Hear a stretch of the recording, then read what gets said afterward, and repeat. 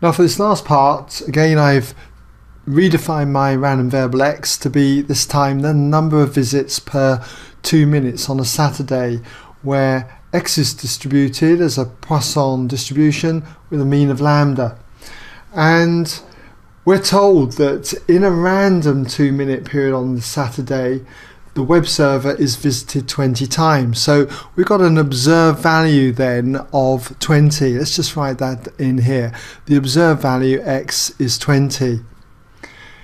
So using a suitable approximation, test at the 10% level of significance whether or not the rate of visits is greater on a Saturday.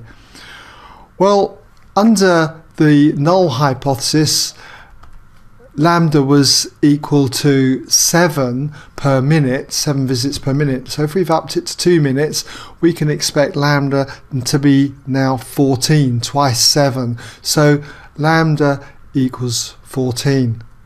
And because we've got 20 visits here, it seems to suggest that lambda has increased. So for the alternative hypothesis, H1, we're going to say lambda is greater than 14. And we're testing at the 10% level, so alpha there equals 10%. So again, if I was to draw a number line, we're expecting around 14 if we assume that HO is true, and we've got 0 down this end, so we can expect the number of visits to fluctuate around that 14. But we've got 20. We've got to find out where 20 is on section here. Is it outside this region, outside this green part here? If so, we reject HO.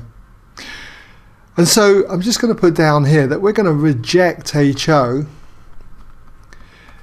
if the probability that x is greater than or equal to 20, given that HO is true, that is using the mean lambda equaling 14, okay, turns out to be less than or equal to the significance level here of 10%. In other words, less than or equal to 0.10. Now in order to work something like this out, we're told that we've got to use a suitable approximation. So I'm looking to approximate this to another distribution. And that distribution is the normal distribution, because we should know that if the mean, in this case lambda, is a number greater than 10, then we can think of x as being distributed as a normal distribution approximately. Okay, now for the normal distribution, the two parameters we know are the mean and the variance. And for a Poisson distribution, the mean is lambda, which we're taking as 14 if HO is true, and the variance will also be exactly the same as the mean. So we've got 14, 14 there.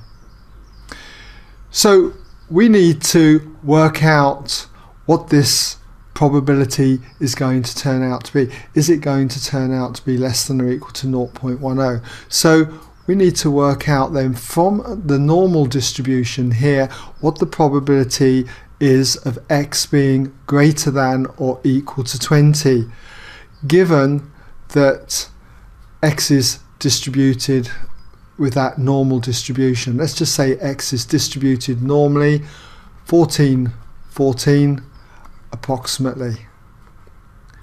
Now in order to do something like this, we've got to be very careful, because we're going from a discrete probability distribution to a continuous one. Poisson is a discrete probability distribution, the normal distribution is continuous. So we need to build in a continuity correction. And if you're unsure about continuity corrections, just go on my website and there's a tutorial on that. But for the moment, what we've got is the random variable x is distributed normally, and it's got a mean here of 14. I'd want to draw the standardized distribution below it. So we'll have that as z, and that has a mean of 0 and a variance of 1. Now when we're looking to be greater than or equal to 20, a value to the right here, we want the area to be to the right of the 20, but using the continuity correction. Remember, just in brief, I was showing you in my earlier tutorials on continuity corrections, which, as I say, just go back and have a look if you're unsure about this. But we think of this as bars of width 1 unit. And if you've got 20 here, you want to be greater than or equal to 20, so you want the area to the right of the 20, but it's got to include the 20, so you come into the bar here and you go up to this edge. This edge is at 19.5. So with the continuity correction, this is the same as trying to work out the probability of being more than 19.5. The probability that x is greater than 19.5, given that HO is true. I'll put it to HO is true, that normal distribution. Okay, so now we've got that continuity correction, we've just got to work out what the corresponding Z value is for 19.5. And to do that, we should know that Z is always equal to the observed value, 19.5 in this case, minus the mean, 14, all divided by the standard deviation, which is the square root of 14. Okay, that'd be the square root of the variance there. Now if you work this out, then this is the same as working out the probability that Z is greater than this value. And that value turns out to be 1.4699 and so on. In other words, you're basically roughly 1.47 standard deviations above the mean. That's what the Z value, just as a reminder, means. And to work this out, you need to use your tables, but they work out probability being less than a given Z value. So you need to do 1 minus the probability that Z is less than 1.4699. Okay, and when you look in your tables, you won't necessarily see this value. You might have to approximate it, say to about 1.47.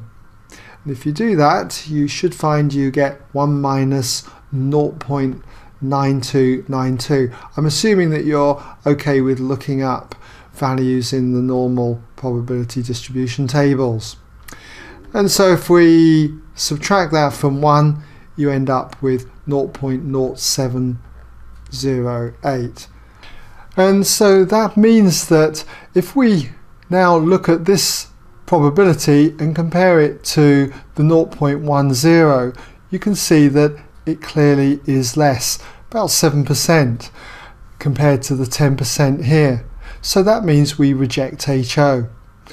And we conclude that since that probability then, x greater than or equal to 20, given that lambda equals 14, turns out to be less than 0.10, it's a significant result. The rate of visits is greater on a Saturday. Alright, so I hope that's given you some idea then how to go about this particular problem.